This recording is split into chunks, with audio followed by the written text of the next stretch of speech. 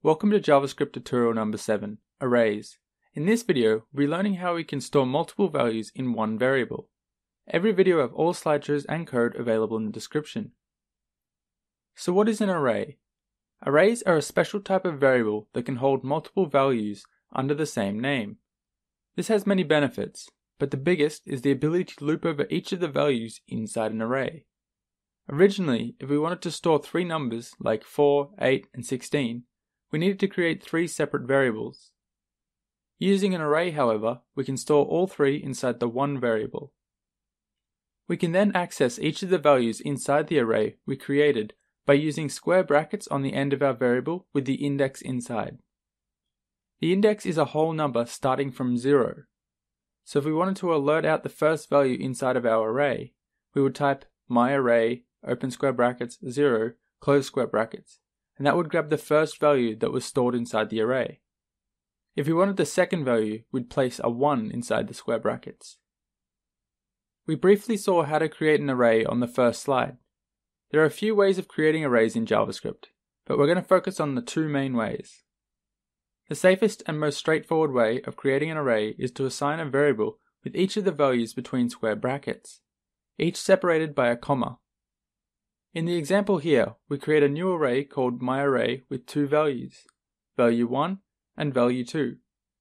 On the second line, we create an empty array and overwrite the values inside myArray. The second way is to use JavaScript's new keyword to create a new object of array. We'll look more at objects in the next video. I suggest trying to only use the first method in your code as it is more clear and concise. Though when reading code written by others, you may see the new keyword used with an array. So I want you to be aware that it does the same thing. Okay, now for the powerful part. Arrays go hand in hand with for loops. For loops are designed to loop for a specific number of times, and they even hold a value while looping. This makes it brilliant for looping through each index of an array. In the example here, we have a for loop that counts from 0 to the length of the array called myArray. The length is a special value, also called a property, of every array, which keeps the total number of values inside the array. Each time the loop is run, the element I in the array will be added onto the end of the text string. Alright, enough talking, let's give it a shot.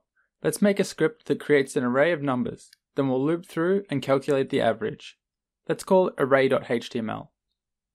Alright, so let's come over and let's use our hello.html as a template. And first thing we want to do is create our array. So inside of our script tags, we're going to go a var and we'll call it be consistent my array.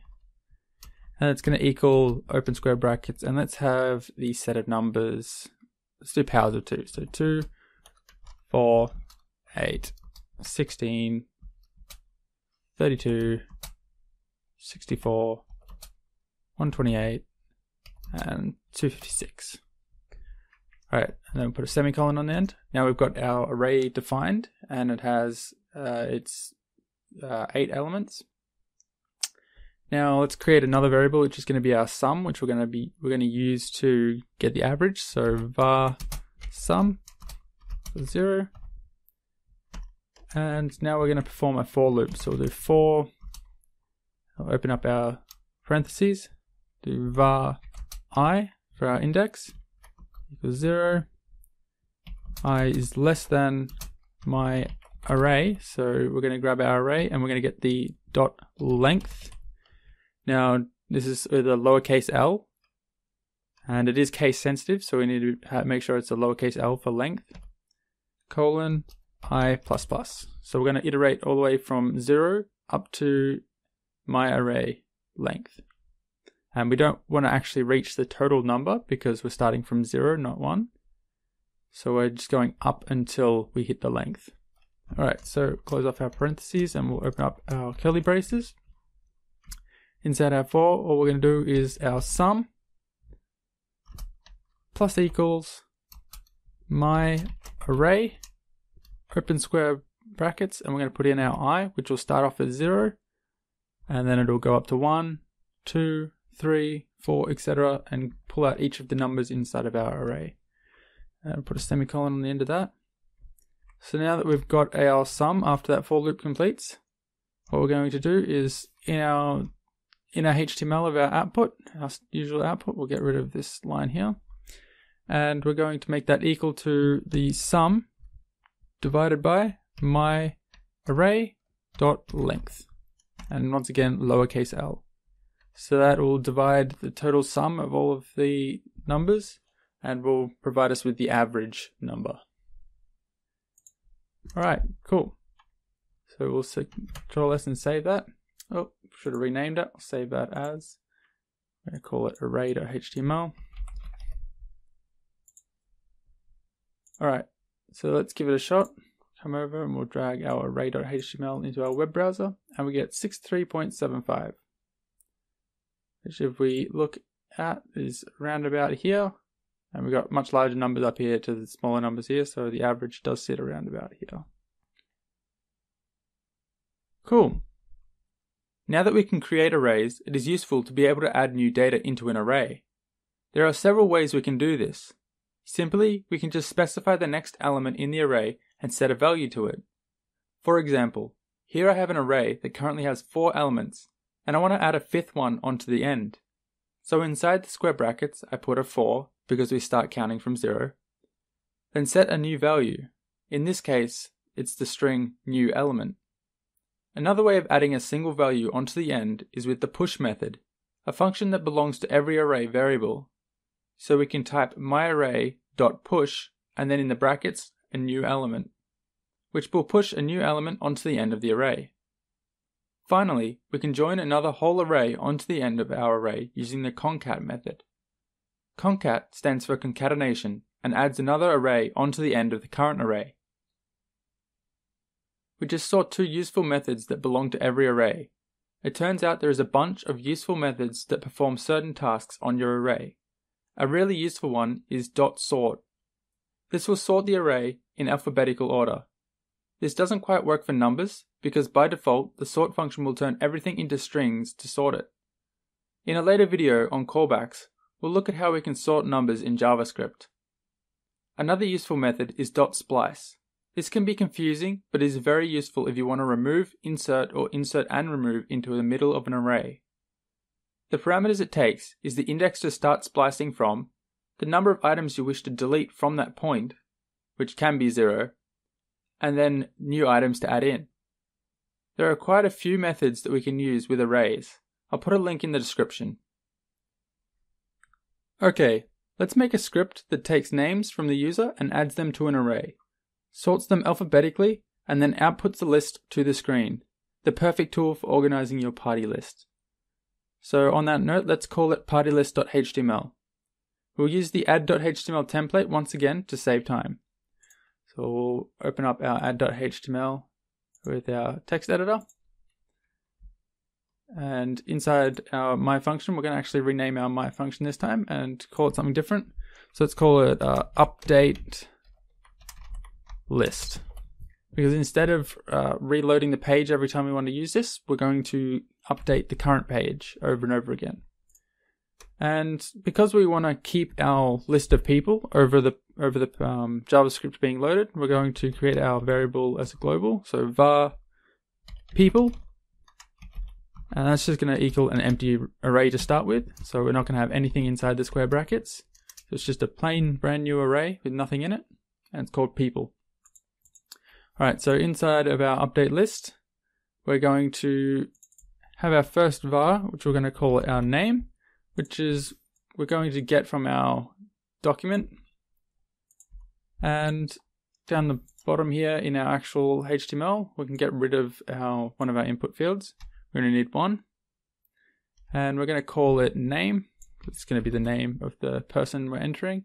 Let's type text. And let's call the ID full name. So it's the full name of the person. So we'll copy that and we'll paste that into the element that we're getting by ID, and we're grabbing the value out. So the name that we want to enter.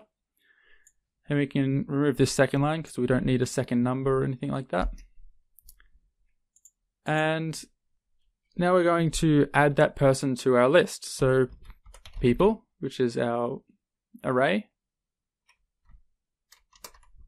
So now what we're going to do is we're going to add that name to our people array. So people dot push, and we're going to push on the name that is entered, and then we're going to sort our array. So we're going to people dot sort, and that'll sort it alphabetically. And we'll actually grab our document get element by ID here, and we'll set that to an empty set of strings because we want to clear out any previous output that has been made. And then for our var I equals 0, I is less than our people dot length, we're going to increment I. And inside of our for loop, we're going to output our names. So we'll copy our document get element by ID output. And we're going to, instead of just equals, we're going to plus equals. So we're going to add on to the end of what's currently been outputted. We're going to add on people, open square brackets I,